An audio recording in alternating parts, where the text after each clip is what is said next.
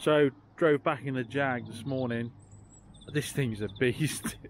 It's a beast. I've never been in a car before where you have to watch the speedo so carefully, because it never feels like you're going particularly fast, and then you look down and realise you're doing the national speed limit and you're only at 1,000 revs.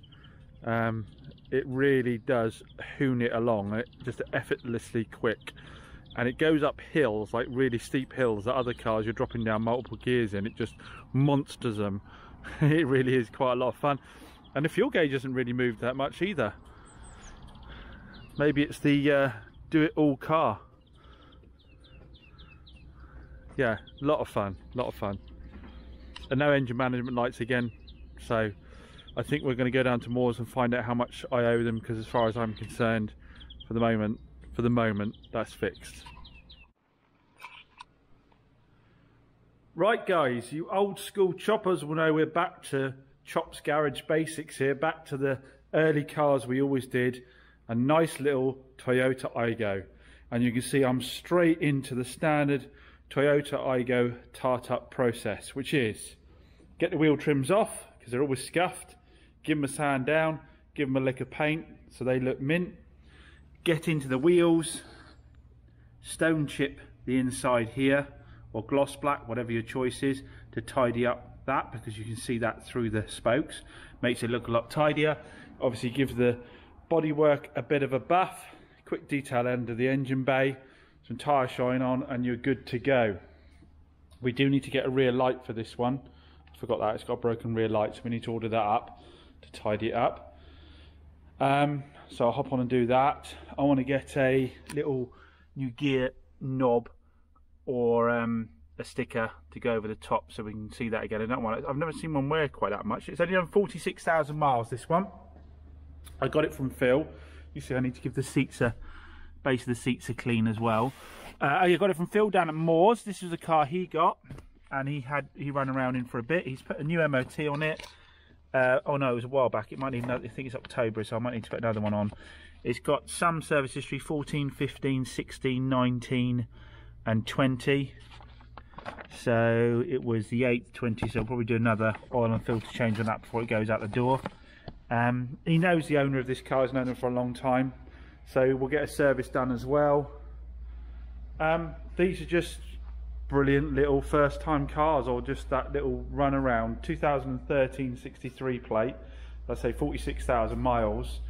They're just brilliant little cars. Those of you who've seen the channel have seen me sell loads of these, bar one that had a strange alternator drain on it that took a while to identify. They've all been problem free. They're just, I mean, you're doing 50, 60 miles to the gallon. You're paying, what, £20 road tax, I think it is. Certainly not more than 30 on these. They cost peanuts to fix if stuff goes wrong on them. They're just the easiest cars in the world to work on. So they're, if you don't know, they're a 3-cylinder chain-driven engine.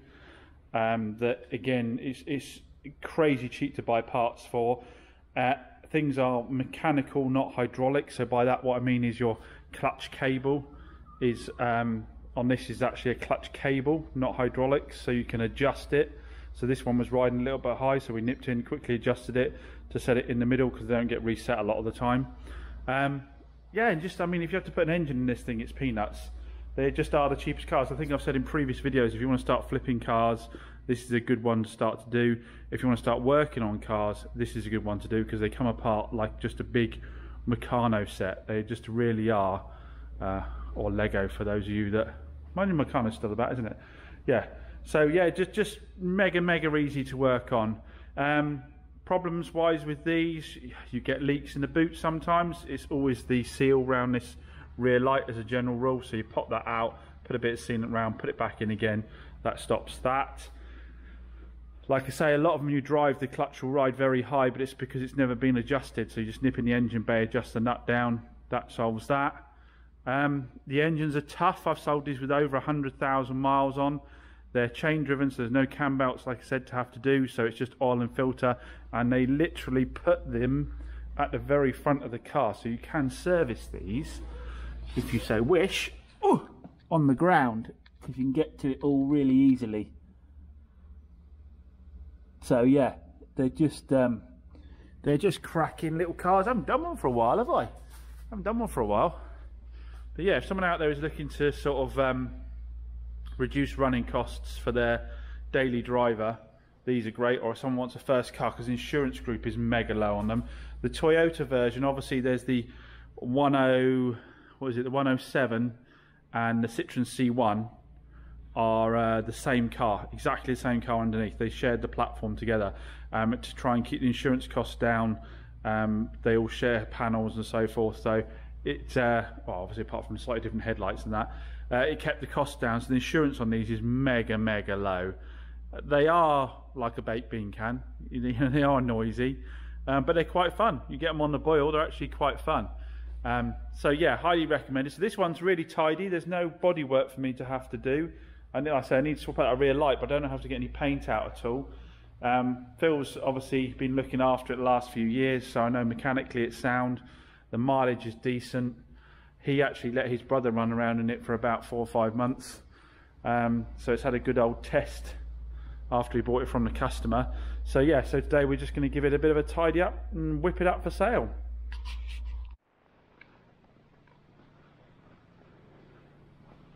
There we go, quick going over with stone chip. Such a simple, quick thing to do. It makes a world of difference. Well, does it really make the world of difference?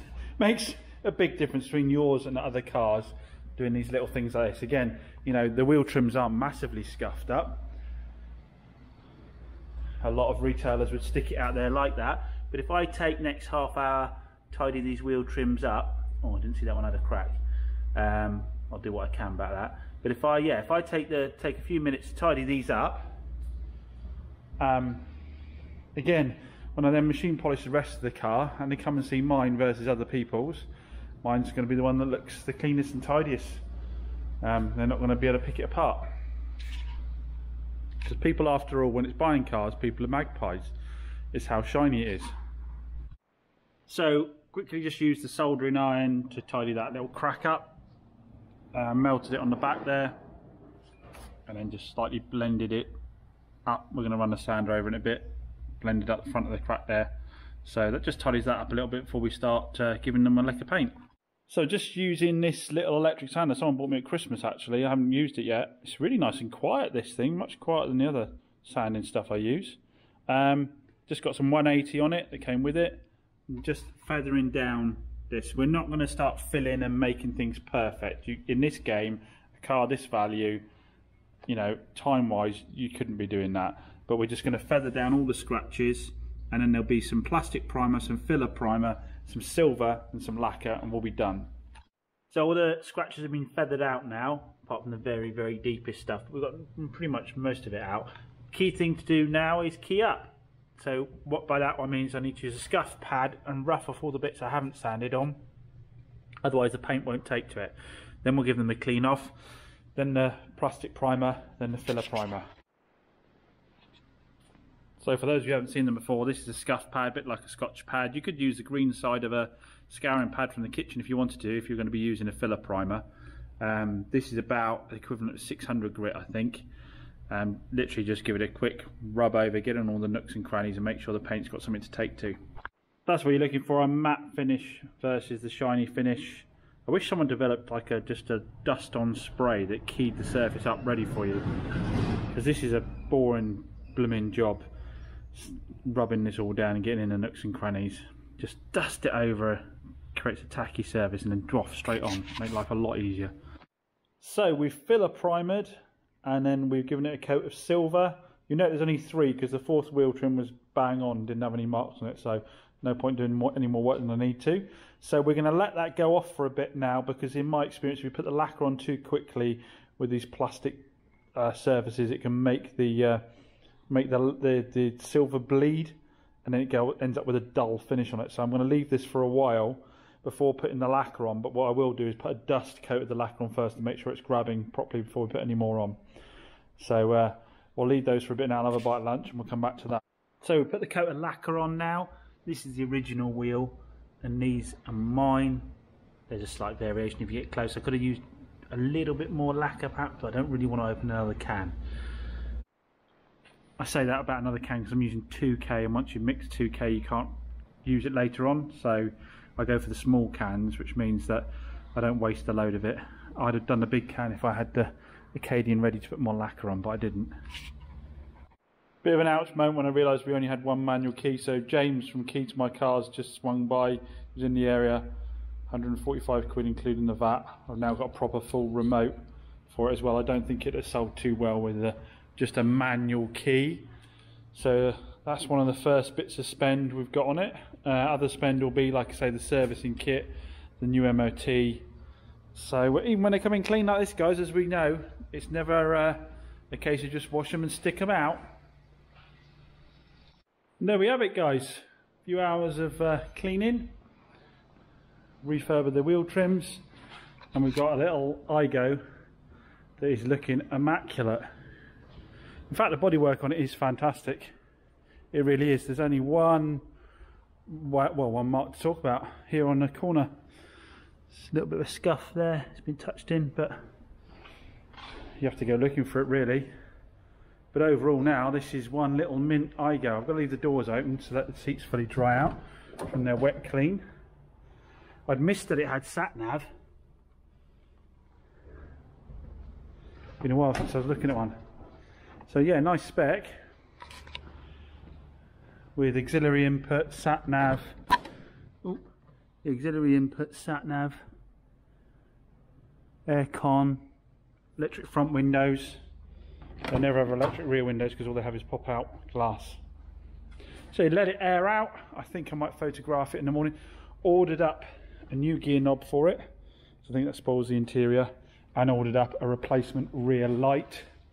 I always go for a used replacement rear light, because if you go for a brand new one, it'll make the old one look funny and you'll have to replace both. So you want the one that's sort of aged the same amount. So got one of those on the way.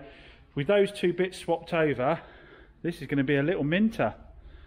A little minter.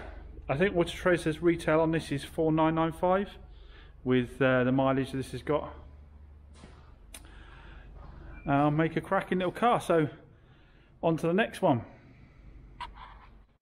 Oh yes, I am beginning to wish I positioned the Mercedes better before I took the seat out, because obviously I don't want to reconnect the battery now for fear of it upsetting the airbags. So it's kind of like stuck in the middle here, and being an automatic, I can't get it into neutral because I need power to the key to get it into neutral. Don't know if there's any way of overriding that. But obviously means as I'm cleaning stuff, I'm going to struggle to squeeze it all in.